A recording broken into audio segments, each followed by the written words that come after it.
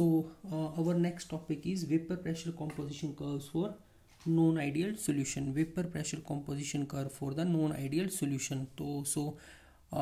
Let me repeat once again. The non-ideal solutions are those solutions which don't obey Raoult's law, or they may be called the real solutions, like ideal gases and non-ideal gases. And non-ideal gases are often called as real gases. So similarly, non-ideal solutions are called real solution. So there are three types of curve, that type 1, type 2 and type 3. So we will discuss one by one all the curves. First of all, that consider a binary solution containing components A and B. There are two components, so correspondingly their mole fraction in liquid state will be XA, XB, and in vapor state it will be YA and YB. So consider I was telling that consider a binary solution containing components A and B which are completely miscible with each other. Miscible means they can be mixed easily with each other. At any temperature, the composition of vapor phase is different than that of the liquid phase. The composition of vapor phase in equilibrium with the solution is determined by the partial pressure of the components. The composition of vapor phase in equilibrium with the solution is determined by the partial pressure of the components. If YA and YB are the mole fraction of component A and B, this YA and YB is the mole fraction of component A and B in vapor phase, and mole fraction of component A in vapor phase is YA. So mole fraction of component A in vapor phase YA is equal to PA oblique P. So this is the mole fraction, the formula for the mole fraction of the component A. Similarly, for the mole fraction of B in vapor phase is the PB oblique P, where P is the total pressure and PB is the partial pressure of component B in mixture, whereas PA is the partial pressure of component A in the mixture, whereas YA and YB are the mole fractions in the vapor phase of the component A and B. So the vapor phase composition graph at a particular temperature are obtained by measuring the vapor pressure and the composition of the vapor phase for a particular composition of the liquid mixture. So it is said that vapor pressure composition curve graphs at a particular temperature are obtained by measuring the vapor pressure, this VP, vapor pressure, and the composition of the vapor phase for a particular composition of the liquid mixture. In each diagram there are two curves, one for the liquid state and other for the vapor state. So in each diagram there are two curves. So see, first curve is for the liquid state and other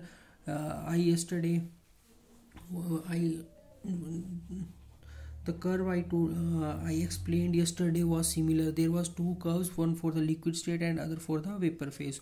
So similarly today again in each diagram there are two curves, one for the liquid state and other for the vapor phase. This is liquid for vapor, this is for liquid phase curve, this is vapor. It means that above this curve exclusively liquid phase is present at vapor pressure above than this value.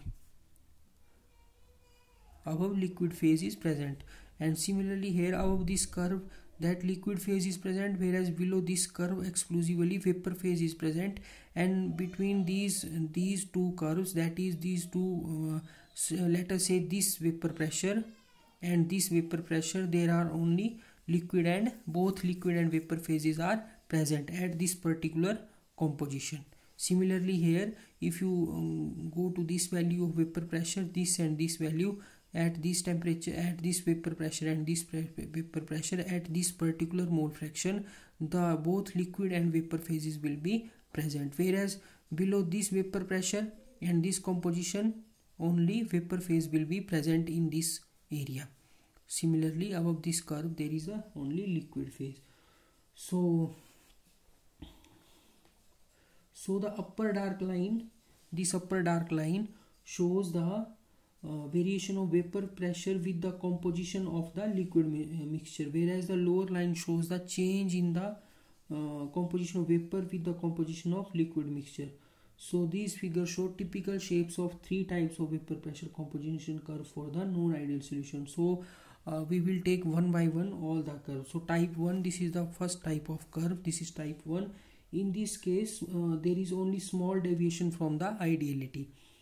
Let me explain it. In this case the total vapor pressure of liquid mixture lie between those of the pure component A and B. So total vapor pressure of liquid mixture lie between the, it means that vapor pressure of vapor pressure of pure component A is the P naught A and vapor pressure of pure component PB. So vapor pressure of after mixing these both pure components lies between these two vapor pressures, that is P naught A and P naught B. Suppose that P naught A is 10 degree and P naught B is 20 degree. So it simply means when you mix both these, the vapor pressure of mixture lie between the 10 and 20 units. So the total vapor pressure varies continuously with the composition of the mixture. The total vapor pressure varies continuously with the composition of mixture pressure. That is, when we are varying the composition, that is here XA is equal to 1, XB is equal to 0.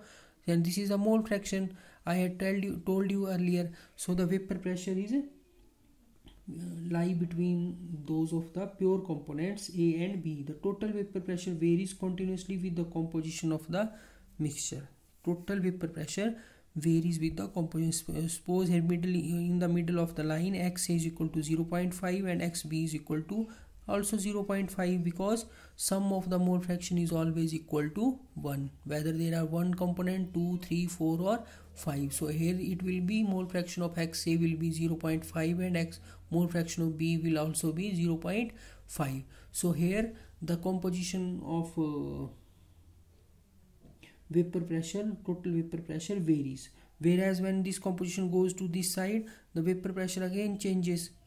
So as a result, there is no maxima or minima in the curve, as component B is more volatile than A. Then according to Monolov equation, it's YB oblique YA, that is ratio between the mole fraction in the vapor phase of two components, that is B oblique A, is equal to XB P naught B XA P naught A, that is equal to XB by XA is multiplied by P naught B oblique P naught A. If P naught B is larger than P naught A, the ratio, if P naught B is larger than P naught A, then this ratio, then the ratio is YB oblique YA will be larger than the XB oblique XA. So the vapor phase will be richer in the component B than in the liquid from which it vaporizes. So it is also clear from the point X and X1 in the graph. So it was the first type of vapor pressure composition curve for the non-ideal solution. Similarly, for the second type of the vapor pressure composition curve, these show the large deviation from the ideality. This is the second type of vapor pressure composition curve. It shows the large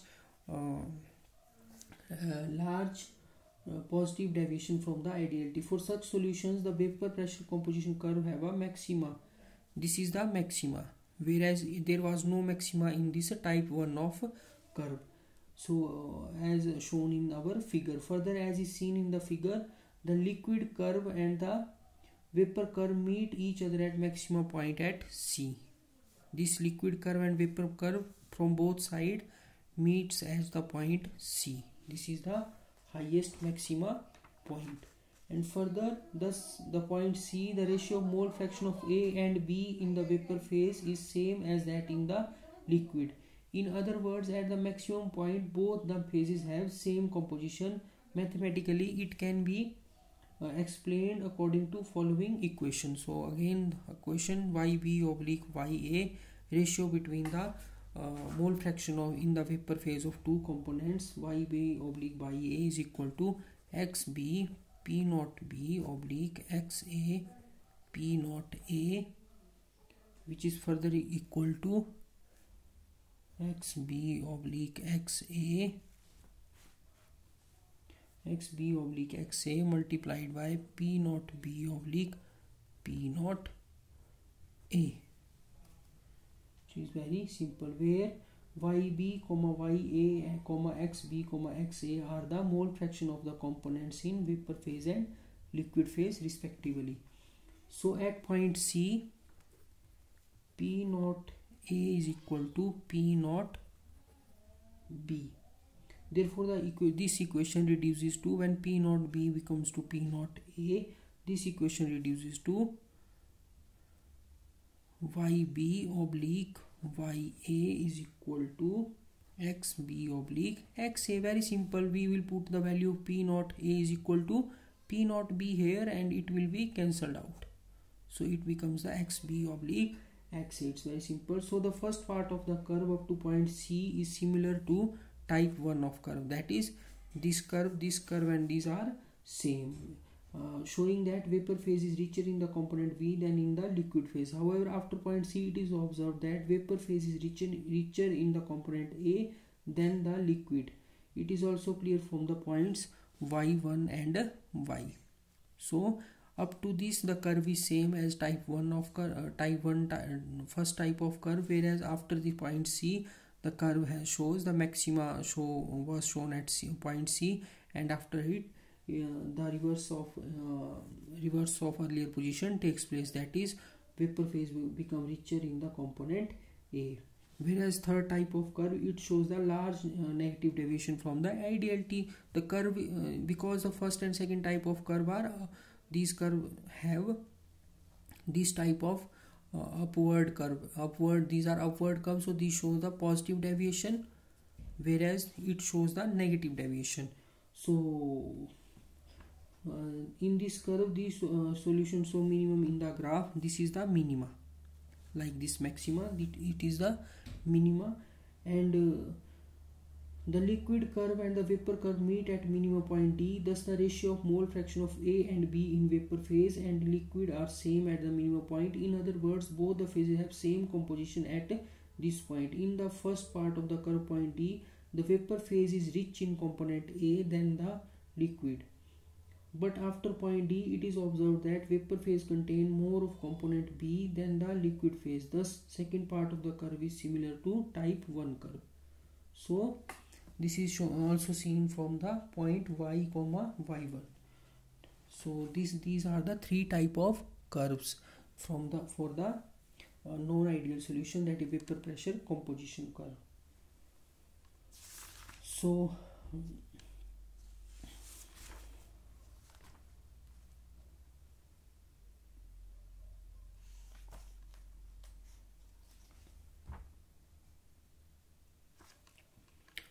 next are the fractional distillation of binary solution and azeotrophs. Those topics we will take tomorrow.